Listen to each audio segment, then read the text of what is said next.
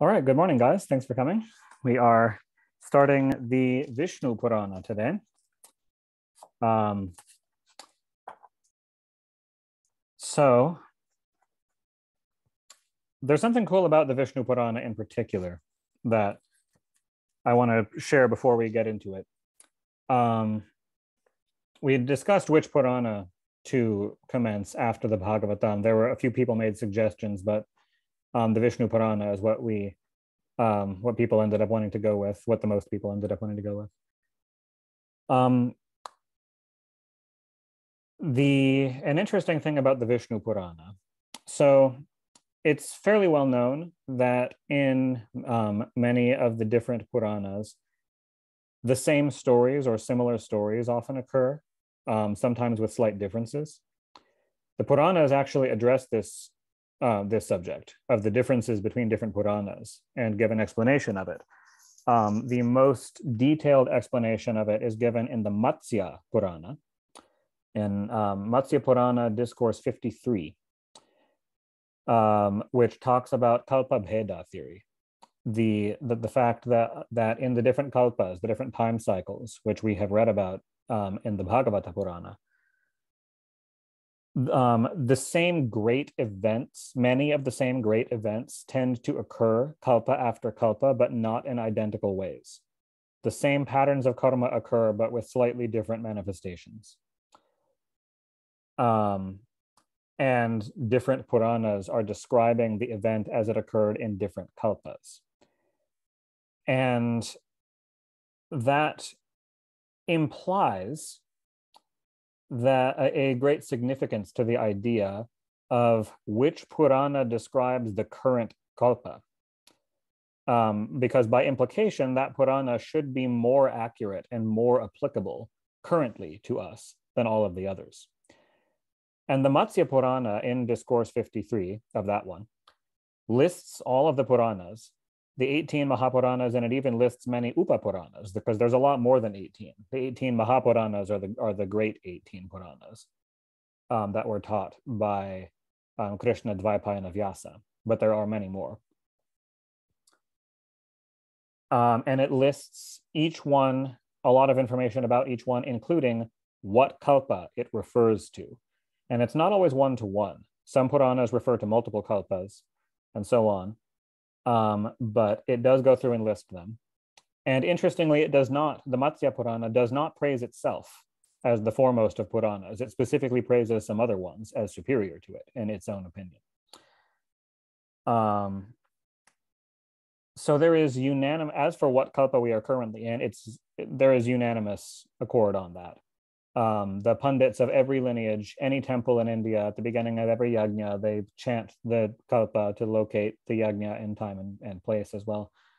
Everyone agrees that the present kalpa is called the Shveta Varaha Kalpa, literally the eon of the white boar, and named after Vishnu's Varaha avatar, which occurred in the present kalpa. And the Matsya Purana going through lists that the Purana describing the Varaha Kalpa, the present Kalpa, is the Vishnu Purana. And so the Vishnu Purana holds a special place among Pauranikas generally, among some more even than the Bhagavatam, in being the most applicable to our present cycle. And so in context of us starting in on the Vishnu Purana, I kind of wanted to explain that special significance about it.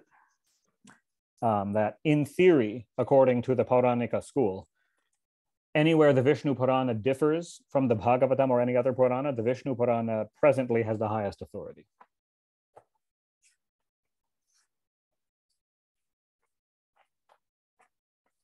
So, the Vishnu Puranam, Book 1, Chapter 1. In this translation, we're using chapter, where in the previous translation we used discourse. But they're both translating the Sanskrit word dhyaya, so it's the same thing. Om Namo Bhagavate Vasudevaya.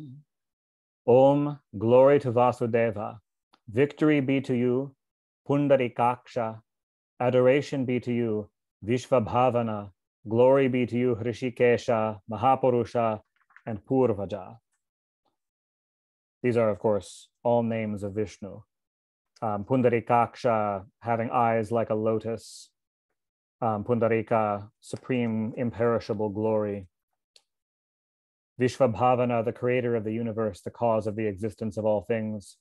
Hrishikesha, lord of the senses.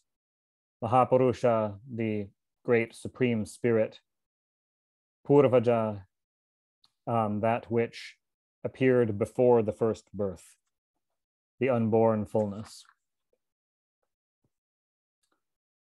May that Vishnu, who is the existent, imperishable Brahman, who is Ishvara, who is spirit, who with the three gunas is the cause of creation, preservation, and destruction, who is the parent of nature, intellect, and the other ingredients of the universe, be to us the bestower of understanding, wealth, and final emancipation.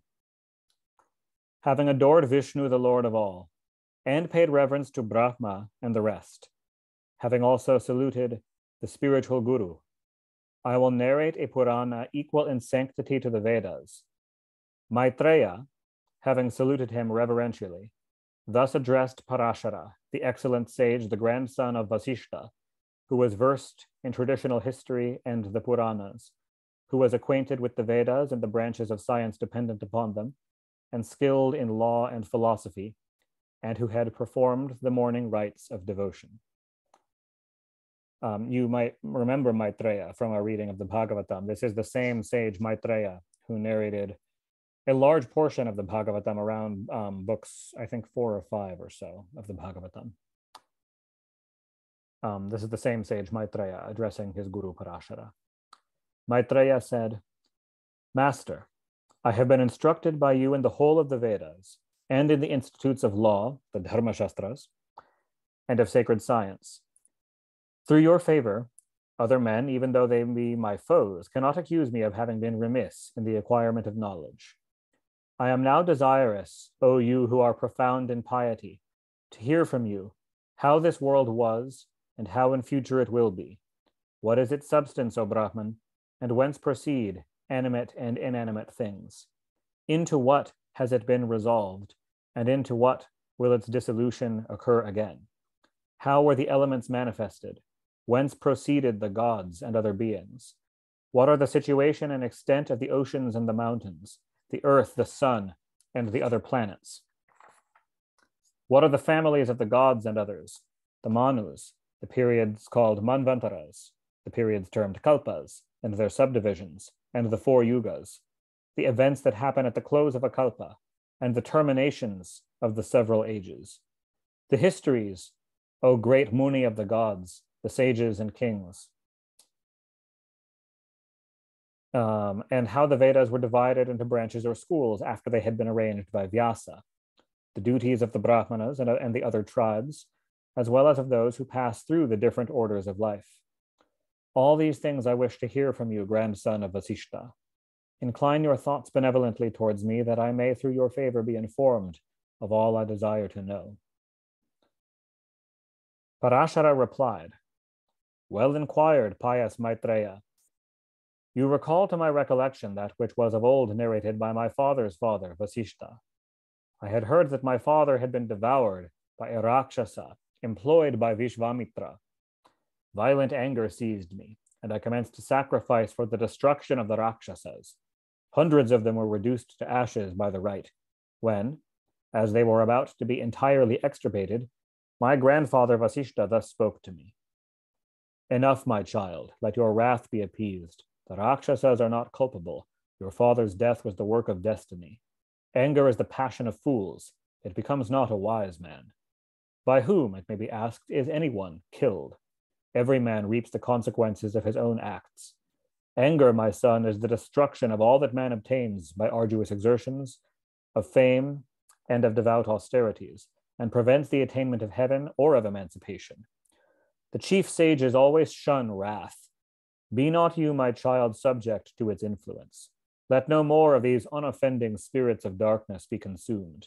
Mercy is the might of the righteous. Being thus admonished by my venerable grandsire, I immediately desisted from the rite, in obedience to his injunctions, and Vasishta, the most excellent of sages, was connected with me. Then arrived Pulastya, the son of Brahma, one of the mind-born sons of Brahma, as you will recall from the Bhagavatam, who was received by my grandfather with the customary marks of respect. The illustrious brother of Pulastya, said to me, "Since in the violence of animosity you have listened to the words of your progenitor and have exercised clemency, therefore you shall become learned in every science, since you have forborne, even though incensed, to destroy my posterity." He says my posterity because Pulastya Prajapati, one of the great progenitors of the different orders of life, is the progenitor of the Rakshasa race. "I will bestow upon you another boon, and you shall become the author of a summary of the Puranas. You shall know the true nature of the deities as it really is, and whether engaged in religious rites or abstaining from their performance, your understanding through my favor shall be perfect and exempt from doubts." Then my grandsire Vasishta added, "Whatever has been said to you by Pulastya shall assuredly come to pass."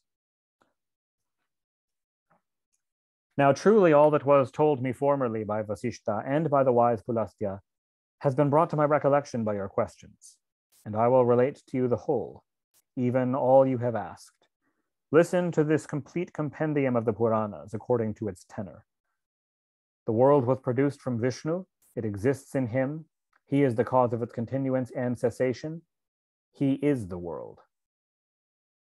And so that right there, in a nutshell, was the complete answer to all of Maitreya's questions. But of course, Parashara is going to go on to answer in very lengthy detail. Chapter 2. Parashara said, "Glory to the unchangeable, holy, eternal, supreme Vishnu, of one universal nature, the mighty over all, to him who is Hiranyagarbha, Hari, and Shankara, the creator, the preserver, and destroyer of the world, to Vasudeva, the liberator of his worshippers, to him whose essence is both single and manifold, who is both subtle and corporeal, indiscreet and discrete, to Vishnu, the cause of final emancipation. Glory to the supreme Vishnu, the cause of the creation, existence, and end of this world, who is the root of the world and who consists of the world. Having glorified him who is the support of all things, who is the smallest of the small, who is in all created things, the unchanged, imperishable Purushottama, who is one with true wisdom, as truly known, eternal and incorrupt, and who is known through false appearances by the nature of visible objects. Having bowed to Vishnu, the destroyer and lord of creation and preservation, the ruler of the world, unborn, imperishable, undecaying, I will relate to you that which was originally imparted by the great father of all, Brahma, in answer to the questions of Daksha and other venerable sages, and repeated by them to Purukutsa, a king who reigned on the banks of the Narmada river. It was next related by him to Sarasvata, and by Sarasvata to me, Parashara. Who can describe him who is not to be apprehended by the senses, who is the best of all things, the supreme soul, self-existent, who is devoid of all the distinguishing characteristics of complexion, caste, or the like, and is exempt from birth, vicissitude, death, or decay, who is always and alone, who exists everywhere, and in whom all things here exist, and who is thence named Vasudeva. He is Brahma, supreme, Lord, eternal, unborn, imperishable, undecaying, of one essence, ever pure as free from defects. He, that Brahman, was all things, comprehending in his own nature the indiscrete and discrete. He then existed in the forms of Purusha and of Kala. Purusha, or spirit, is the first form of the supreme. Next proceeded two other forms, the discrete and indiscrete, and Kala, or time, was the last, setting it into motion. These four, Pradhana, the primary matter, Purusha, the spirit, Vyakta, visible substance, and Kala, time. the wise consider to be the pure and supreme condition of Vishnu. These four forms in their due proportions are the causes of the production of the phenomena of creation, preservation, and destruction. Vishnu, being thus discrete and indiscrete substance, spirit, and time, sports like a playful boy, as you shall learn by listening to his frolics. That chief principle, pradhana, which is the indiscrete cause, is called by the sages also by the name of prakriti, or nature. It is subtle, uniform, and comprehends what is and what is not, or both causes and effects, is durable, self-sustained, illimitable, undecaying, and stable, devoid of sound or touch, and possessing neither color nor form, endowed with the three gunas in equilibrium. It is the mother of the world without beginning, and that into which all that is produced is resolved. By that principle, all things were invested in the period subsequent to the last dissolution of the universe and prior to the next creation. For Brahmanas learned in the Vedas, and teaching truly their doctrines, explain such passages as the following as intending the production of the chief principle of pradhana. And he quotes the Vedas: "There was neither day nor night, nor sky nor earth, nor darkness nor light, nor any other things save only one, unapprehensible by intellect, or that which is Brahma and Puman, spirit and matter." The two forms which are other than the essence of unmodified Vishnu are pradhana, matter, and purusha, spirit. And his other form, by which those two are connected or separated, is called kala, or time. When discrete substance is aggregated in crude nature, as in a foregone dissolution, that dissolution is termed prakrita, or an elemental dissolution. The deity as time is without beginning, and his end is not known. And from him the revolutions of creation, continuance, and dissolution unintermittingly succeeds. Or when in the latter season the equilibrium of the gunas exists in pradhana, and the puman, or spirit, is detached from matter, then where does the form of Vishnu, which is time, abide? Then the supreme Brahma, the supreme soul, the substance of the world, the Lord of all creatures, the universal soul, the supreme ruler, Hari, of his own will having entered into matter and spirit, agitated the mutable and immutable principles, the season of creation being arrived, in the same manner as fragrance affects the mind from its proximity merely, and not from any immediate operation upon mind itself. So the Supreme influenced the elements of creation. Purushottama is both the agitator and the thing to be agitated, being present in the essence of matter, both when it is contracted and expanded. Vishnu, supreme over the supreme, is of the nature of discrete forms in the atomic productions, Brahma and the rest, gods, humans, etc. Then from that equilibrium of the qualities in pradhana, presided over by soul,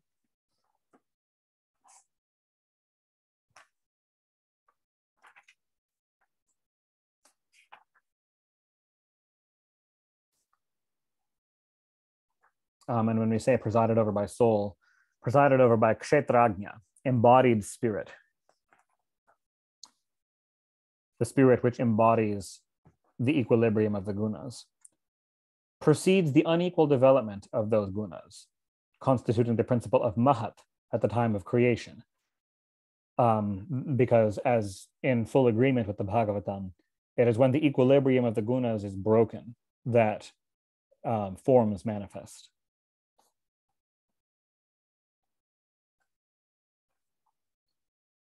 The chief principle then invests that great principle, intellect, and it becomes threefold, as affected by the gunas of sattva, rajas, or tamas, and invested by the chief principle, matter, as seed is by its skin. From the great principle, mahat, intellect, threefold egotism, ahankara, denominated vaikarika ahankara, or the pure ego, tejasa ahankara, the passionate, and bhutadi, or rudimental ahankara, is produced. according to whether sattva, rajas, or tamas predominates in it. The origin of the subtle elements and of the organs of sense, invested in consequence of its three gunas by intellect, as intellect is by the chief principle. Elementary egotism, or bhutadi ahankara, then becoming productive as the rudiment of sound produced from its ether, of which sound is the characteristic, investing it with its rudiment of sound.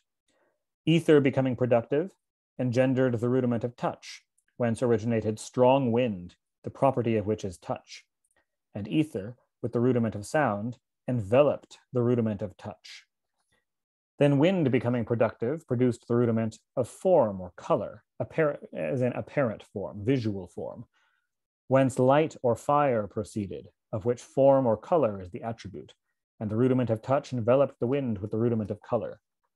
Light becoming productive produced the rudiment of taste, whence proceed all juices in which flavor resides, and the rudiment of color invested the juices with the rudiment of taste.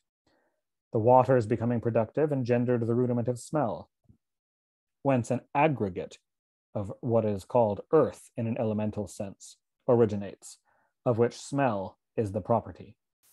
In each of the several elements resides its peculiar rudiment. Thence the property of tanmatra, type or rudiment, is ascribed to these elements. Rudimental elements, the tanmatras, are not endowed with qualities, by which we mean gunas. They are not endowed with gunas, and therefore they in themselves are neither soothing, nor agitating, nor stupefying. They are neither sattvic, nor rajasic, nor tamasic. This is the elemental creation proceeding from the principle of ahankara, affected by the tamoguna. The organs of sense are said to be the passionate produces of the same principle. By passionate, we mean rajasic, affected by tamas. And the 10 divinities proceed from egotism, from ahankara, affected by the guna of sattva, as does mind, which is the 11th divinity.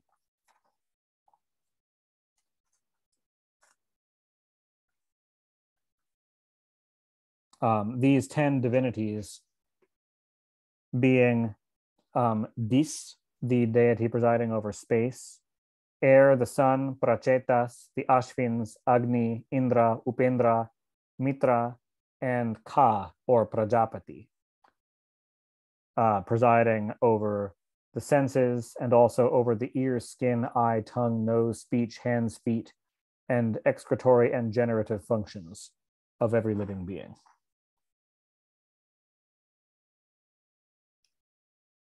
The organs of sense are 10. Of the 10, 5 are the skin, eye, nose, tongue, and ear, the objects of which, combined with the intellect, is the apprehension of sound and the rest. The organs of excretion and procreation, the hands, the feet, and the voice form the other 5, of which excretion, generation, manipulation, motion, and speaking are the several acts or functions. Then ether, air, fire, water, and earth, severally united with the properties of sound and the rest, existed as distinguishable according to their gunas, as sattvic, rajasic, or tamasic, but possessing various energies and being unconnected, they could not, without combination, create living beings, not having blended with each other. Having combined, therefore, with one another, they assumed, through their mutual association, the character of one mass of entire unity, being the universe, with all its contents. And from the direction of spirit, with the acquiescence of the indiscrete principle, intellect and the rest, to the gross elements inclusive, formed an egg, which gradually expanded like a bubble of water. This egg, O sage, compounded of the elements and resting on the waters, was the excellent natural abode of Vishnu in the form of Brahma. And there Vishnu, the Lord of the universe, whose essence is inscrutable, assumed a perceptible form, and even he himself abided in it in the character of Brahma. Its womb, vast as the mountain Meru, was composed of the mountains, and the mighty oceans were the waters that filled its cavity.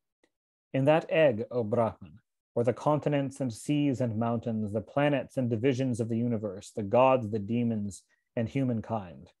And this egg was externally invested by 7 natural envelopes of fire, air, water, air, fire, ether, and ahankara, the origin of the elements, each tenfold the extent of that which it invested. Next came the principle of intelligence, and finally the whole was surrounded by the indiscrete principle, resembling thus the coconut, filled ulteriorly with pulp and exteriorly covered by husk and rind.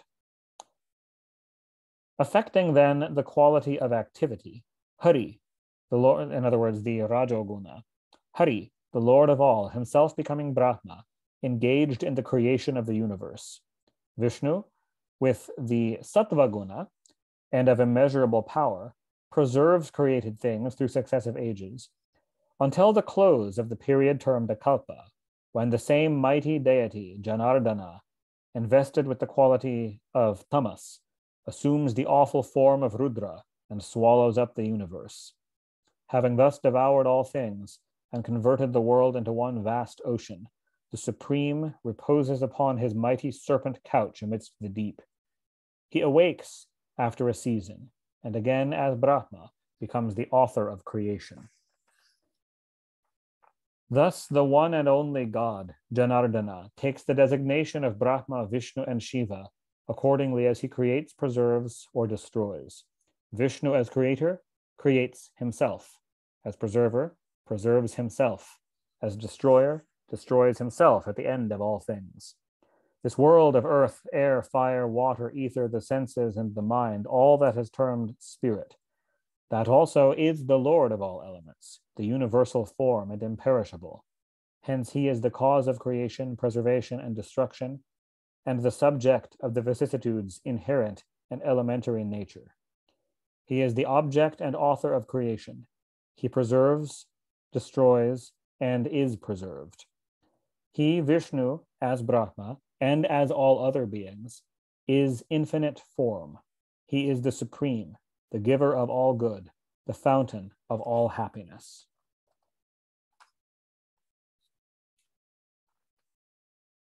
Chapter 3.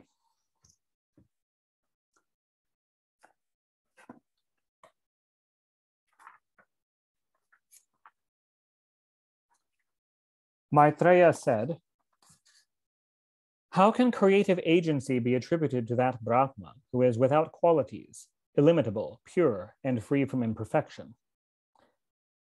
Parashara said, "The essential properties of existent things are objects of observation of which no foreknowledge is attainable, and creation and hundreds of properties belong to Brahma as inseparable parts of his essence, as heat, O chief of sages, is inherent in fire. Hear then how the deity Narayana, in the person of Brahma, the great parent of the world, created all existent things. Brahma is said to be born, a familiar phrase to signify his manifestation, and as the peculiar measure of his presence, 100 of his years is said to constitute his life. That period is also called Param, and the half of it, Parardham. I have already declared to you, O sinless Brahman, that time is a form of Vishnu.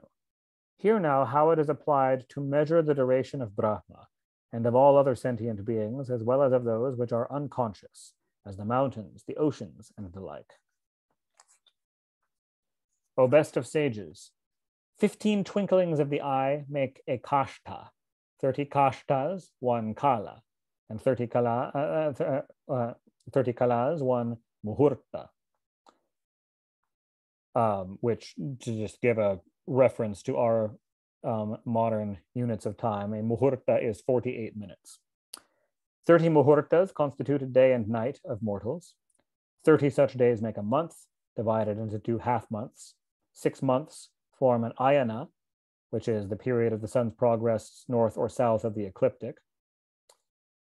In other words, from solstice to solstice. And 2 ayanas compose 1 year. The southern ayana is a night of the devas, and the northern ayana is a day of the devas. 12,000 divine years, each composed of 360 such days, constitute the period of the 4 yugas. They are thus distributed. The Krita Yuga has 4,000 Daiva years, the Treta 3,000, the Dvapara 2,000, and the Kali Yuga 1,000. So those acquainted with antiquity have declared. And again, recall, these are measurements being given in Daiva years, each Daiva year being 360 Earth years.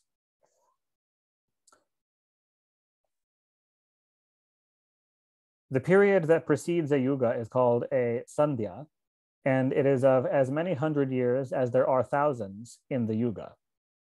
In other words, 10% as long as the following entire yuga.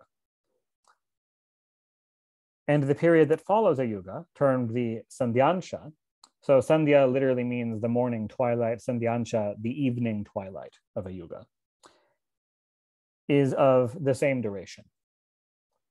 The interval between the sandhya and the sandhyansha is the yuga, denominated krita, treta, etc. The krita, treta, dvapara, and kali together constitute a mahayuga, or aggregate of 4 yugas. 1,000 such aggregates are 1 day of Brahma, and 14 manus reign one after the next within that term. Here the division of time which they measure. 7 rishis, the Saptarishis, certain secondary divinities, Indra, Manu, and the kings and his sons, are created and perish at one period, and the interval, called a manvantara, is equal to 71 times the number of years contained in the 4 yugas, with some additional years. In other words, it doesn't divide evenly, it's a slight fraction. This is the duration of the Manu, the attendant divinities of the manvantara, and the rest, which is equal, 1 manvantara, to 852,000 Daiva years, or to 306,720,000 years of mortals, independent of the additional period. In other words, those are rounded figures. 14 times this period constitutes a day of Brahma, the term Brahma being the derivative form. At the end of this day, a dissolution of the universe occurs, when all the 3 worlds, earth and the regions of space, are consumed with fire. The dwellers of Maharloka, the region inhabited by the saints who survived the death of the world, distressed by the heat of Satyaloka burning below them, repair then to Janaloka, a higher region of holy souls. When the 3 worlds below are but one mighty ocean, Brahma, who is one with Narayana, satiate with the demolition of the universe, sleeps upon his serpent bed, contemplated, the lotus born, by the ascetic inhabitants of the Janaloka, for a night of equal duration with his day, at the close of which he creates anew. Of such days and nights is a year of Brahma composed, of 360 such days and nights. And 100 such years constitute his whole life. 1 parardha, or half his existence, has already expired, terminating with the Mahakalpa called Padma, the Padma Kalpa, which was described, of course, in the Mahapurana. The Kalpa, or day of Brahma, termed Varaha, is the rest of the second period of Brahma's existence, described in the Vishnu Purana.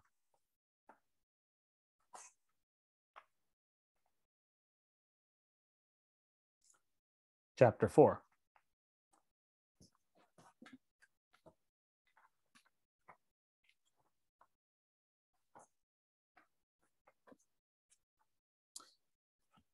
Maitreya said, "Tell me, mighty sage, how in the commencement of the present Kalpa, Narayana, who is named Brahma, created all existent things?"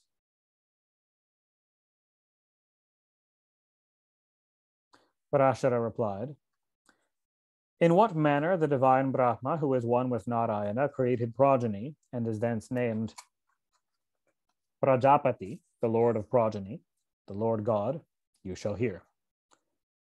At the close of the past Kalpa, the Padma Kalpa, the divine Brahma, endowed with the quality of goodness, the Sattva Guna, awoke from his night of sleep and beheld the universe void.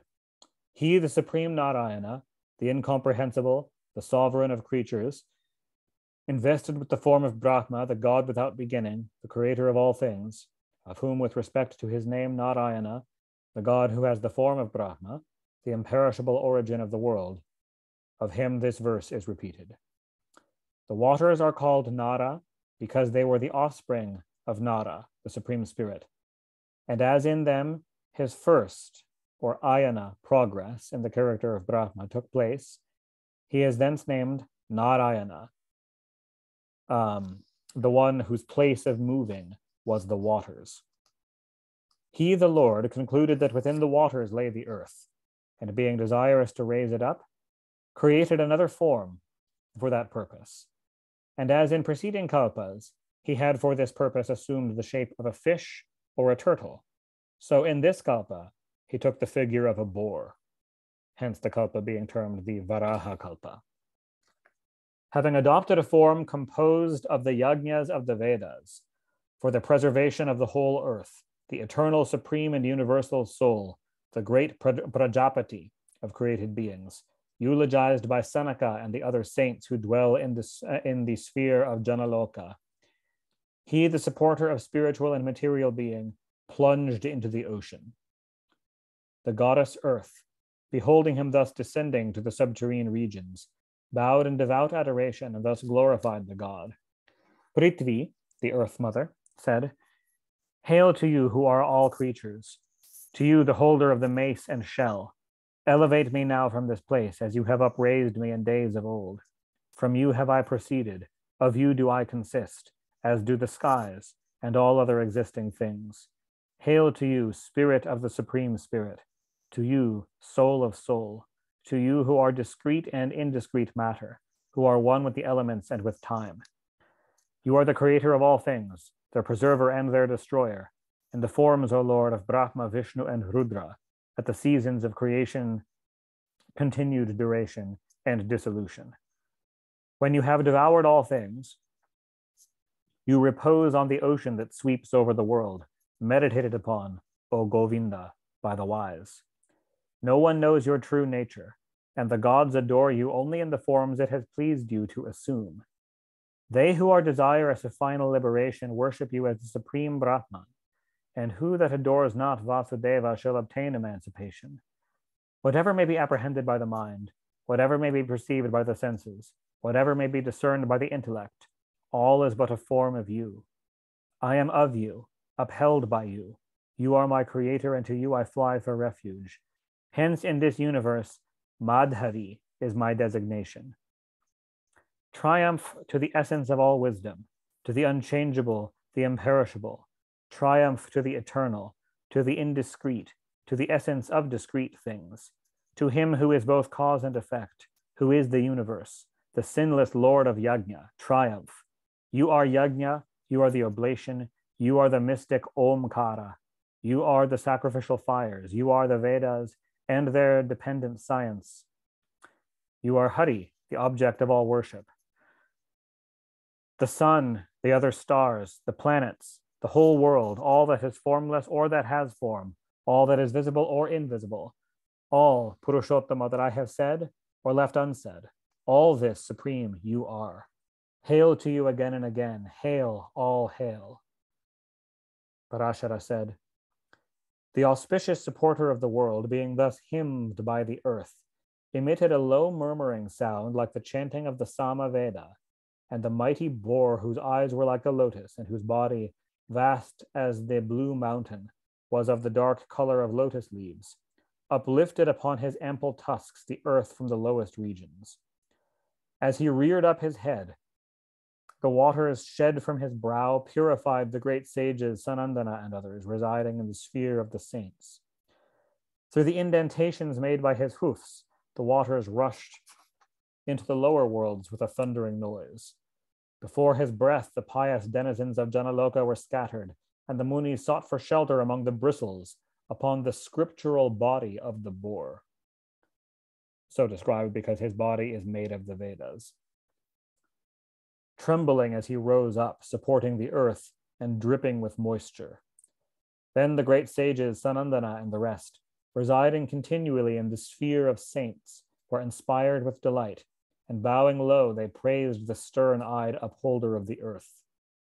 The yogis said, "Triumph, Lord of Lords supreme, Keshava, sovereign of the earth, the wielder of the mace, the shell, the discus, and the sword, cause of production, destruction, and existence.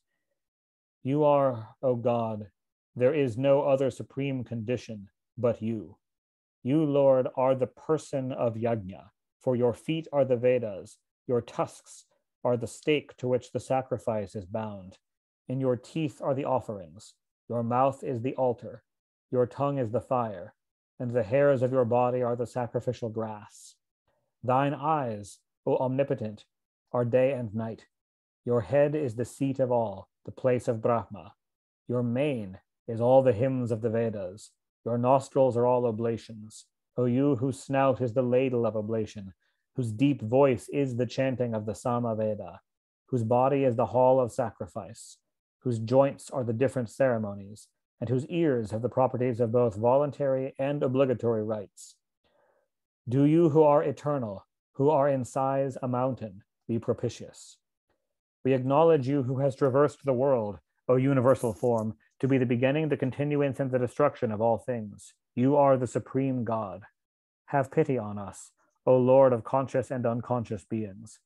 The orb of the earth is seen seated on the tip of your tusks, as if you had been sporting amid a lake where the lotus floats, and had borne away the leaves covered with soil. The space between heaven and earth is occupied by your body, O you of unequaled glory, resplendent with the power of pervading the universe, O Lord, for the benefit of all. You are the aim of all. There is none other than you, sovereign of the world. This is your might, by which all things, fixed or movable, are pervaded.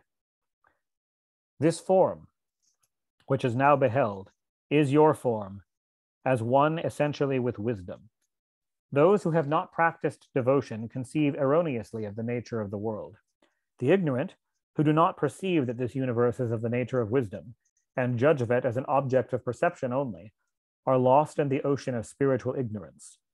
But they who know true wisdom, and whose minds are pure, behold this whole world as one with divine knowledge, as one with you, O God. Be favorable, O universal spirit. Raise up this earth for the habitation of created beings. Inscrutable deity whose eyes are like lotuses, grant us felicity. O Lord, you are endowed with the Sattva Guna. Raise up, Govinda, this earth for the general good. Grant us happiness, O lotus-eyed. May this, your activity in creation, be beneficial to the earth. Salutation to you. Grant us happiness, O lotus-eyed. Parashara said, the Supreme Being, thus eulogized, upholding the earth, raised it quickly and placed it on the summit of the ocean, where it floats like a mighty vessel, and from its expansive surface does not sink beneath the waters. Then, having leveled the earth, the great eternal deity divided it into portions by mountains. He who never wills in vain, created by his irresistible power, those mountains again upon the earth, which had been consumed at the destruction of the world. Having then divided the earth into 7 great portions, or continents, as it was before, he constructed in like manner the 4 spheres above of earth, sky, heaven, and the sphere of the sages, Maharaloka. Thus Hari, the 4-faced God, invested with the quality of activity, the Rajoguna, and taking the form of Brahma, accomplished the creation. But he, Brahma, is only the instrumental cause of things to be created. The things that are capable of being created arise from nature as a common material cause. With the exception of one instrumental cause alone, there is no need of any other cause. For imperceptible substance becomes perceptible substance according to the powers with which it is originally imbued. In other words, Brahma does not create each thing manually and consciously. It is the nature of things to be. He's just that which gives it all its impetus, and it all starts up again because the cycles of karma go back through all the past kalpas, back infinitely far without beginning. All of the things naturally tend to exist. And so they don't all need to be created in full detail manually by him. He just sets the wheel turning again, and it turns by itself.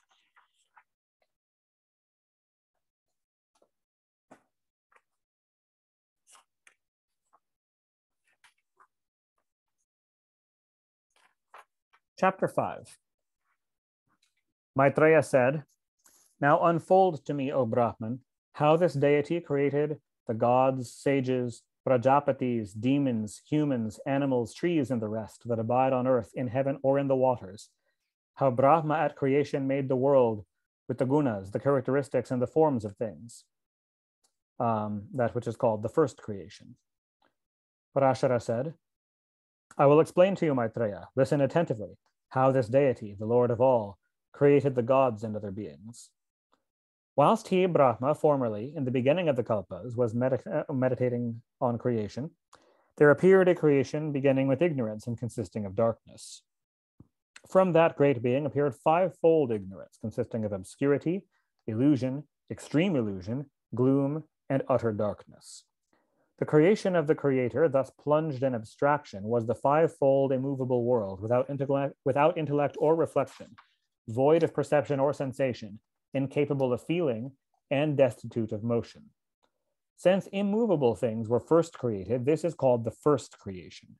Brahma, beholding that it was defective, designed another, and whilst he thus meditated, the animal creation was manifested, to the products of which the term tiryaksrotas is applied, from their nutriment following a winding course.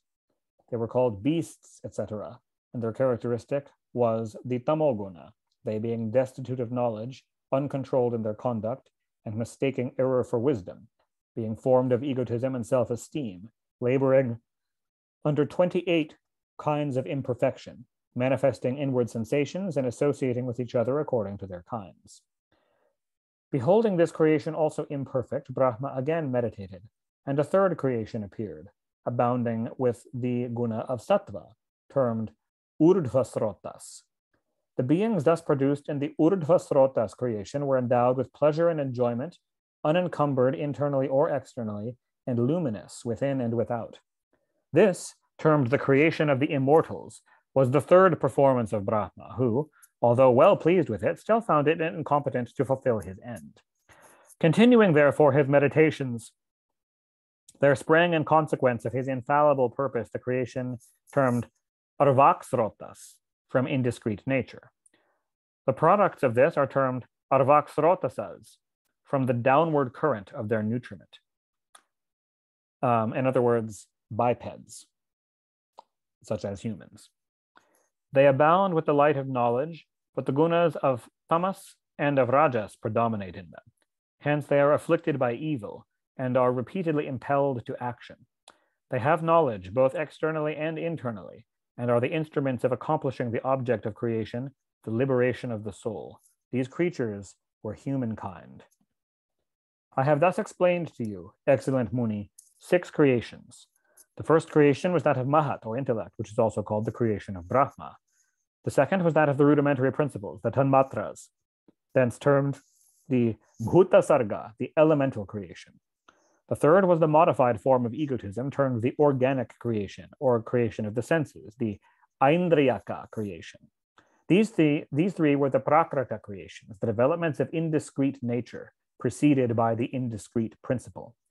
The fourth, or fundamental creation of perceptible things, was that of inanimate bodies.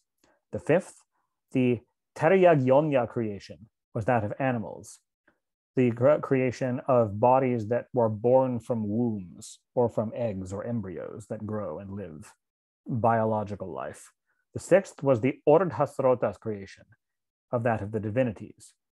The creation of the arvaksrotas beings was the seventh, and was that of humanity.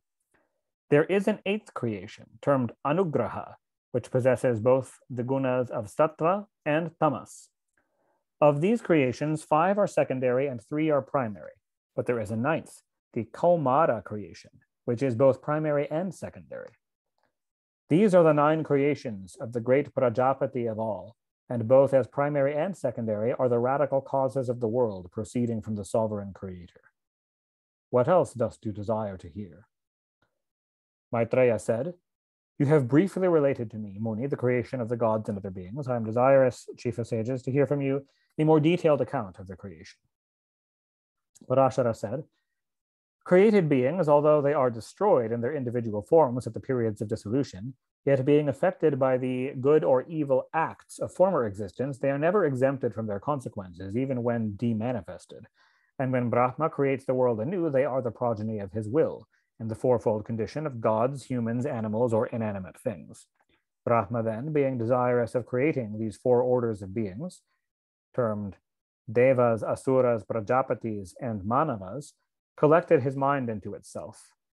Whilst thus concentrated, the guna of tamas pervaded his body, and thence the asuras were first born, issuing from his thigh. Brahma then abandoned that form which was composed of the tanmatra of darkness, and which, being deserted by him, became one with the night. Continuing to create, but assuming a different shape, he experienced pleasure, and thence from his mouth proceeded the devas, endowed with the guna of sattva.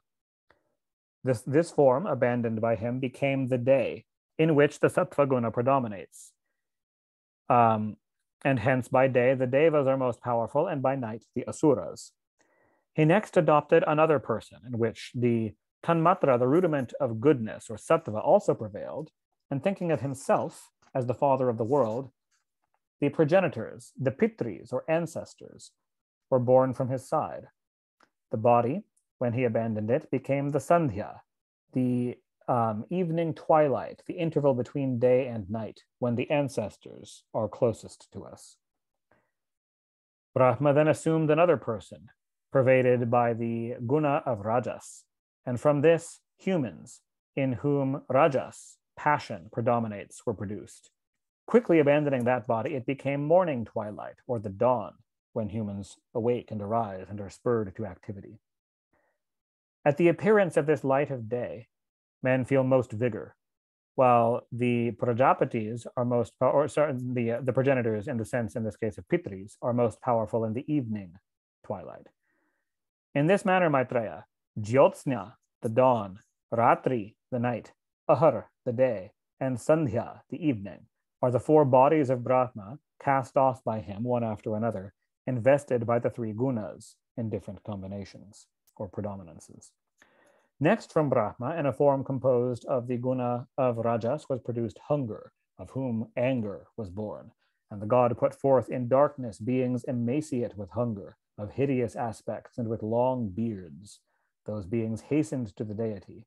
Such of them as exclaimed, O preserve us, were thence called rakshasas, while others who cried out, Let us eat, were denominated from that expression yakshas, since rakshasas literally means, raksha means protection, and yaksha literally means eaters or devourers.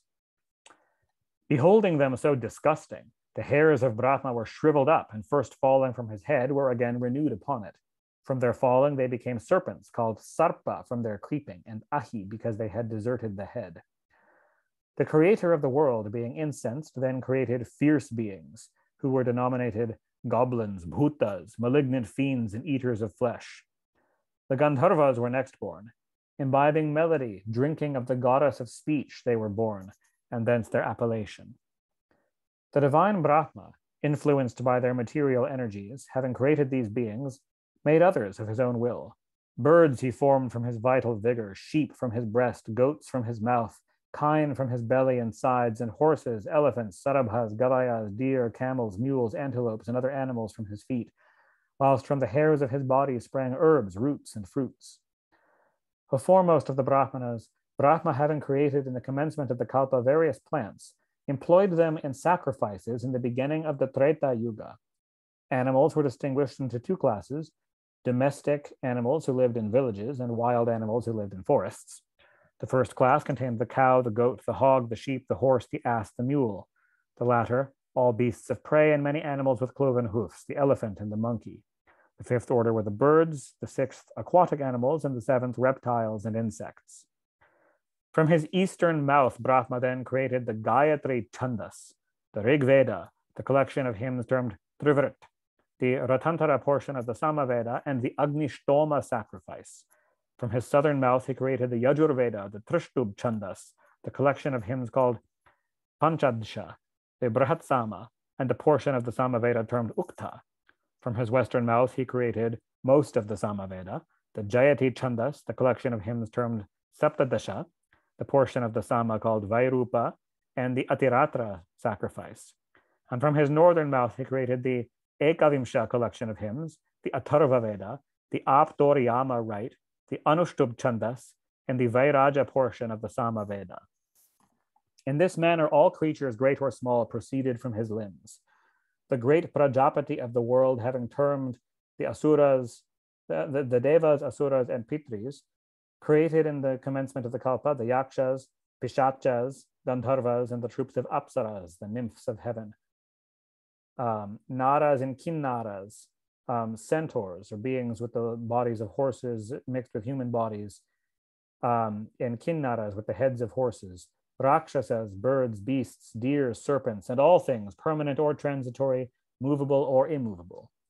Thus did the divine Brahma, the first creator and lord of all, and these things being created, discharged the same functions as they had fulfilled in a previous creation, whether malignant or benign, gentle or cruel, good or evil, true or false, and accordingly as they're actuated by such propensities will be their conduct.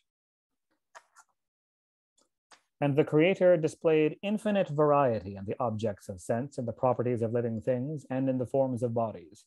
He determined in the beginning, by the authority of the Vedas, the names and forms and functions of all creatures and of the gods, and the names and appropriate offices of the rishis, as they also are read in the Vedas. In like manner, as the produces of the seasons designate in periodical revolution the return of the same season, so do the same circumstances indicate the recurrence of the same yuga. And thus, in the beginning of each kalpa, does Brahma repeatedly create again the world, possessing the power that is derived from the will to create, and assisted by the natural and essential pre-existing faculty of the object to be created.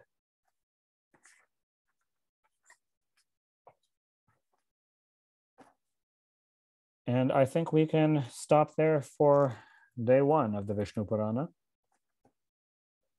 Finished the first 5 chapters.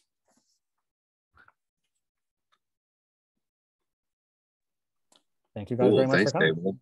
Yeah, thanks. Thanks for coming. Amazing.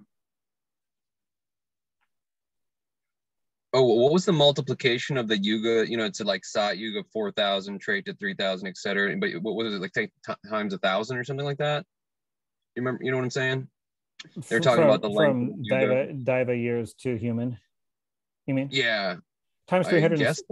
Times 360. But the thing is, you also have to add plus 20% to include the Yuga Sandhya and the Yuga Sandhyansha.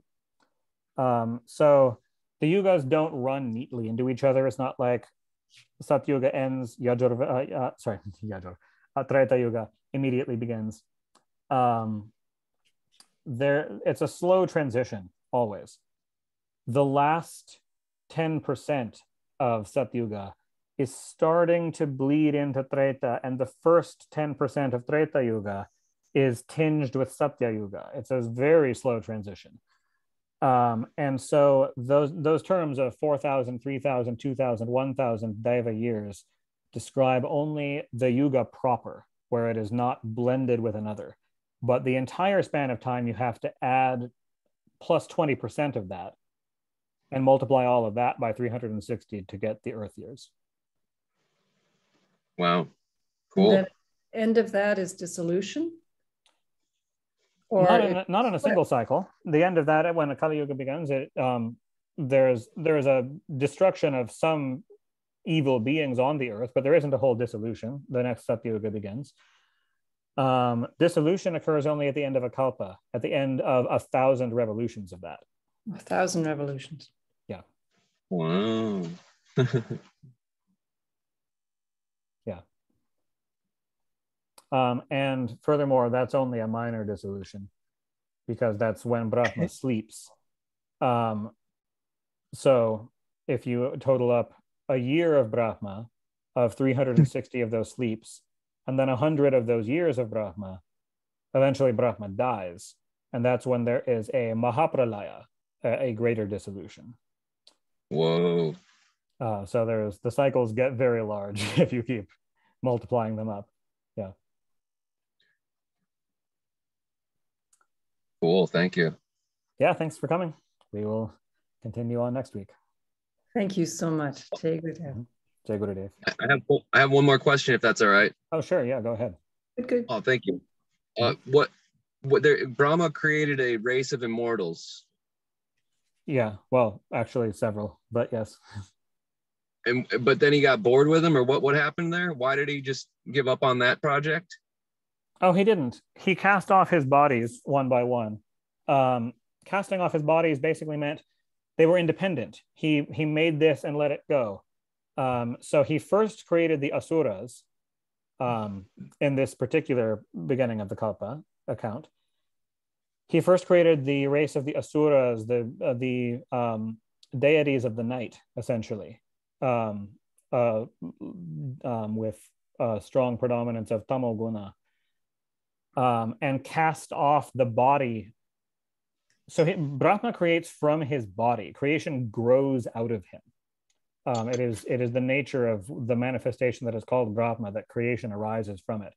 He cast off his body, and that body is the night. He took on a new body, created the race of the immortal devas, cast off that body, it is the day. They are the sattvic deities of the day. And so on, did this with the pitris of the evening twilight, and humans arose in a similar process from his body cast off that became the morning or the dawn. These aren't abandonments per se. They're just, this race is ready to exist without him, and his body cast off becomes the portion of existence that is their natural home, and that which gives them impetus. That asuras wake with the night the way that humans wake with the dawn, the way that devas are lively in the fullness of daylight, and so on. Cool. Yeah. I have one Sweet. more question. Yeah, sure. Go ahead, please. This particular Purana, which you explained is the one most appropriate for this kalpa, is describing the manifestation in terms of the boar, if I'm correct. Yeah, we talked about the boar. Yeah. So I'm confused a bit, because I thought in a previous discourse of your own, it was mentioned that the manifestation of Vishnu at this time is that of the dwarf. That's in the present Manvantara. So within a kalpa, and go ahead. Yeah. So within any given kalpa, there are many manvantaras, about 71.4. Within our present manvantara, the aspect of Vishnu who presides over the manvantara is Vamana Deva.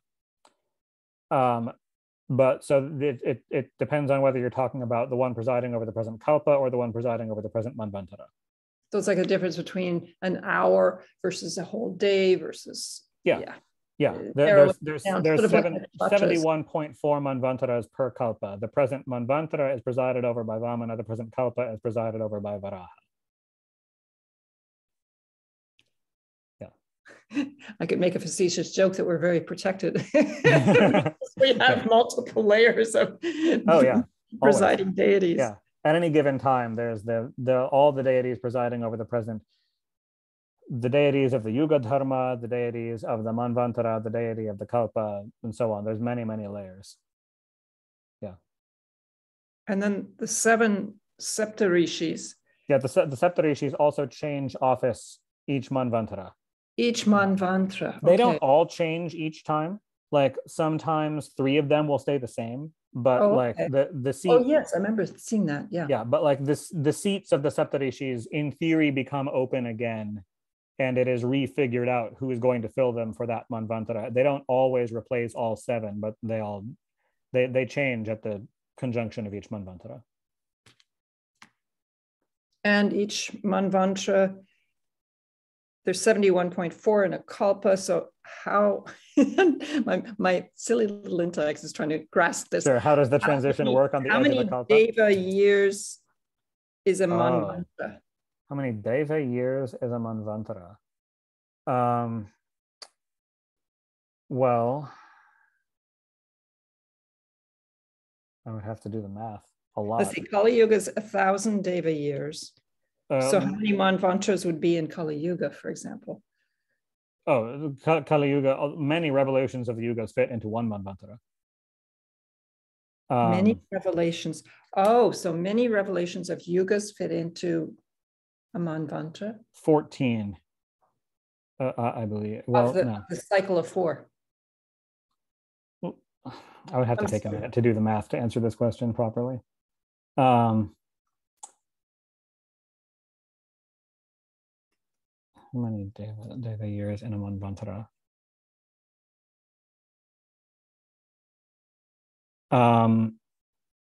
852,000 deva years per manvantara. So 71 cycles of the 4 yugas in a single manvantara. So there's yugas, manvantaras, and kalpas? Or yes, and then there are sorry. it keeps going even beyond that. Yeah, there's larger cycles as well, but yes, essentially. And all this is just one aspect of kalpa, one aspect of time, which is one aspect of the divine, because you talked about discrete, indiscrete, time, and that time itself is a manifestation of Ishvara, here described as Vishnu. Wow. Yes. Thank you. Ever expanding. Yeah. Beautiful. Yep. Awesome. Thanks, guys. All right. Yeah. Thank you guys for coming. Haribol. Haribol. Haribol.